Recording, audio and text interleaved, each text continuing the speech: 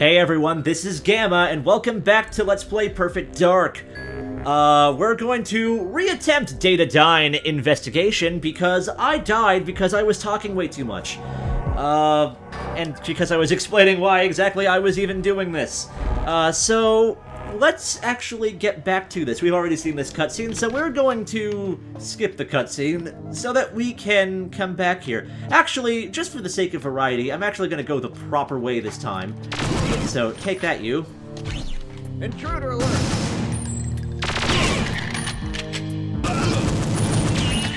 Watch them all fall like dominoes. Oh, except for you. You're still alive. Yeah, the animations for these guys were super novel back in the day. What are you doing?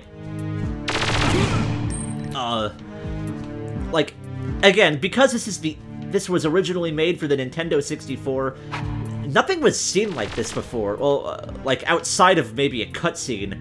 But, like, this was super, super impressive, especially for the Nintendo 64. The body animations, the excessive use of voiceovers, nothing was done to that effect. Even games on the PlayStation didn't necessarily have the same kind of, dynamic NPC dialogue that this game has. See, this is how you're supposed to come. This is how the designers assumed that you would come into the level from. They're all hiding behind cover, but even then, that's still not stopping me from picking these bastards off one by one, because you decided to work for the wrong side. You should have joined the Carrington Institute. You had to just be an evil guard. So, yeah. Now we're going down here because this is where we're supposed to go.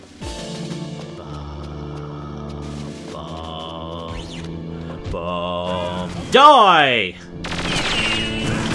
You don't belong in this world. You will end now. Enemy detected. Weapon cache locked. That's okay. We don't want to have dual-wielded submachine guns, which is what's down here. So we're gonna reprogram the cleaning robot, and then we're going to start his cleaning cycle, and everything is going to be cleanly and clean. And then I'm going to completely not know where I'm going for a second, and then we're going to get back into... Fuck you, you CMPs. I hate you. Okay, so... now we gotta go back up there and do the actual isotope objective. The only way that you can get to that secret weapon is if you are somehow actually able to stealth your way through here and not have anyone actually notice that you're here. You still have to kill everyone, but you can do it in a very specific way that makes it so that nobody gets triggered, essentially. So, into the radioactive room, into the caution room. We're throwing caution to the wind because we're gonna go walk in there! Because there are proximity mines that we absolutely, positively want. Understood. Ugh. And of course, we're gonna not be able to see. One thing that's really nice about this Xbox Live version is, in addition to the graphics, they also seriously cleaned the audio up. There is a little bit of an issue with the MIDI compositions. The strings in particular have a little bit of a issue where they don't go above a certain octave for some reason. But aside from that, this is an absolutely wonderful port, and if this is your first time playing it, I would suggest grabbing this version either through Xbox Live Arcade or through Rare Replay, because this game is still fun as all living fuck. Where are you, you science bastard? Shut down the experiments. Don't shoot your own guy. What's wrong with you? My experiments! Yes, your experiments. My time that you wasted.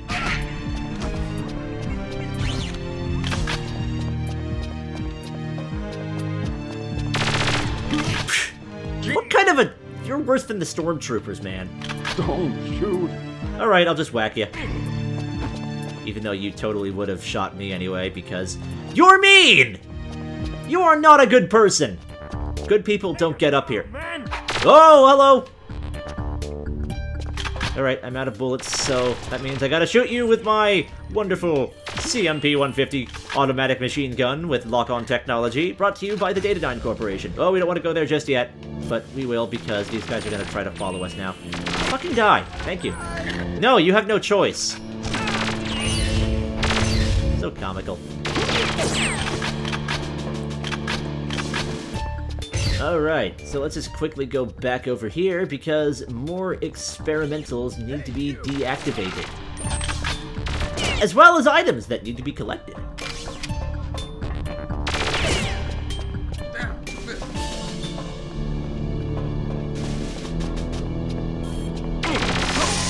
I haven't seen you before.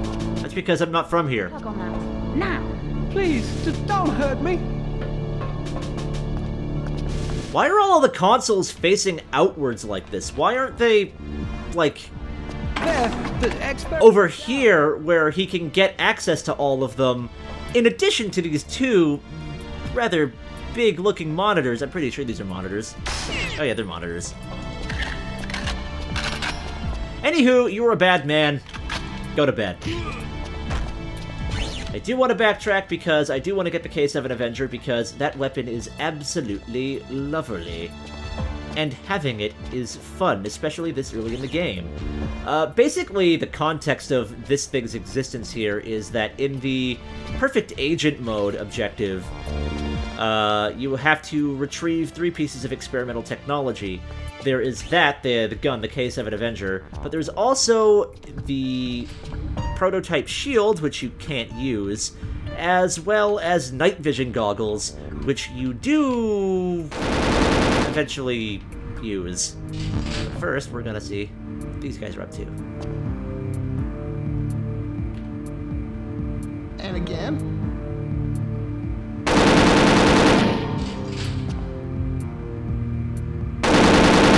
Interesting. I want that gun. Help! She's got a gun! I've actually got a couple of guns, but thank you for being so observant, Mr. Doctor. Go to bed. So yeah, like I was saying before I was rudely killed in the last video, this is the K7 Avenger. It is a dataDyne-produced weapon, it is a very powerful assault rifle, and its alternative mode actually highlights, like, immediate threats, such as autocannons and mines. It's actually super useful. It's also really powerful. It fires incredibly fast, but the caveat to that is that the clip size of it is actually pretty small. It only has 25 rounds per magazine, which is a little abysmal for a weapon of its caliber, but I guess that's just what happens when you balance the game out, I guess. Unfortunately, when the enemies actually have them, they have a stupidly unfair advantage because they don't have to deal with any of the problems that's provided by the K7 Avenger. So we're gonna go in here and find the last experiment. Switch this thing off. You're fucking rude, man. I need to assist you.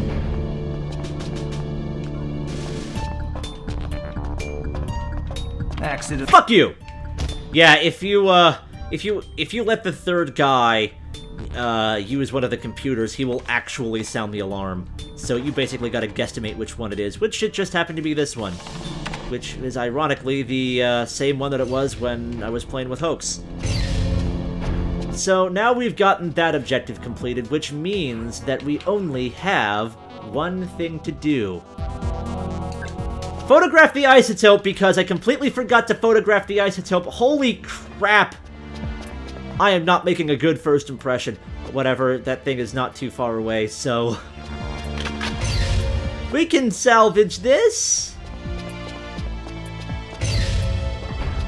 We can totally fix this.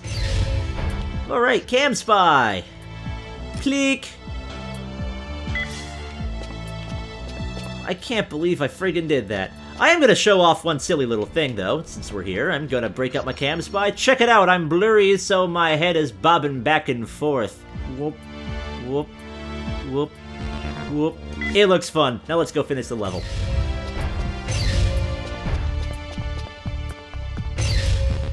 So yeah, dataDyne is basically this super high-tech corporation, but they're also apparently involved with some rather evil corporation-type activity.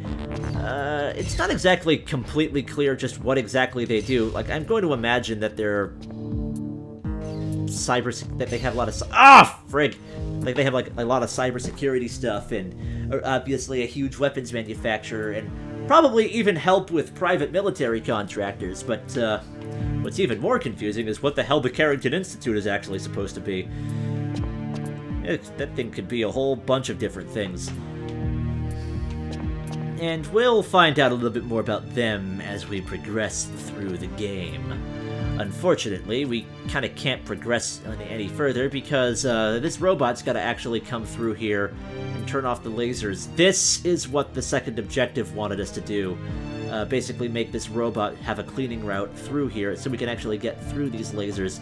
Even though if we were in any other modern video game, we would probably be able to possibly squeeze through here through some sort of contextual button press or something like that. Unless we're talking about Call of Duty, in which we would just be able to jump maybe an inch into the air and not be able to do anything either way, because that's not supposed to be what goes on in the linear pathway. So, yeah, okay, here he comes. This game's got such a boss soundtrack. Grant Kirkhope is a very wonderful man.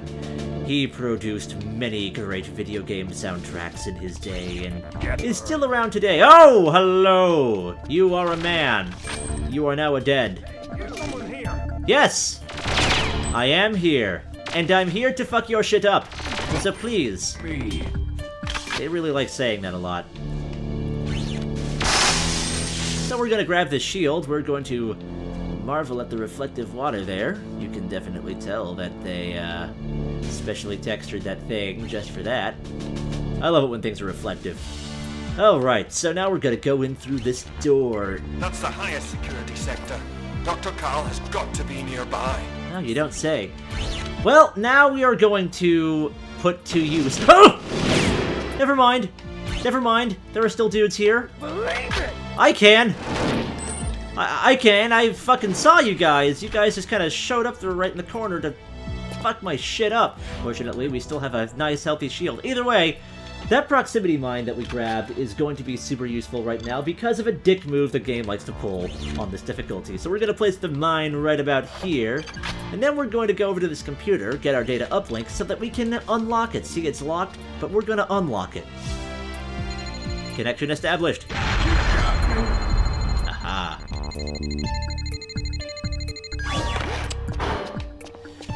Yep, dudes spawned here, and as a result, they exploded because I put a mine there. Because otherwise, they would literally come over there and backshoot you. It's a beginner's trap.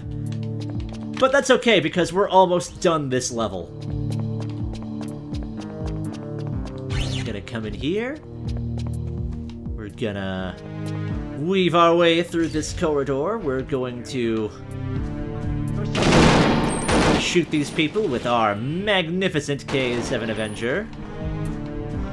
And then, we're going to admire how these people have the accuracy of the Stormtroopers and the Autobots combined. And now we are going to go to the last part. This is what I mean here by the threat detector. If you can kind of tell there, it says autogun on those things. So that's especially useful in multiplayer when people decide to lay proximity mines all over the place, because that's just what you do in the multiplayer. So I'm gonna see if I can break that one. Oh yeah, I fucking broke that one. And we're reloading. Can't really do anything about that. Come over here. Shoot me. Shoot me. Shoot me. You're not gonna shoot me? Fine, I'll shoot you. Boom. And now we enter the restricted door. And we complete our fourth objective. And here, we are hopefully gonna find him. Where is he? Come on, where are you? Dr. Carroll? Dr. Carroll, are you here? Well, is it safe to come out? Yes, all clear. Oh! What? Yeah, what? What's with all those lights? Very professional. Also, he's a laptop. But there's no time to waste. You must leave immediately. Those eyes, man. Come on. I have vital information. You must protect me. Really? can you at least tell us what's going on? Mr. Dr. Carol guy? Christmas Carol? Dr. Who's it? So, yeah, that's the second level of Perfect Dark.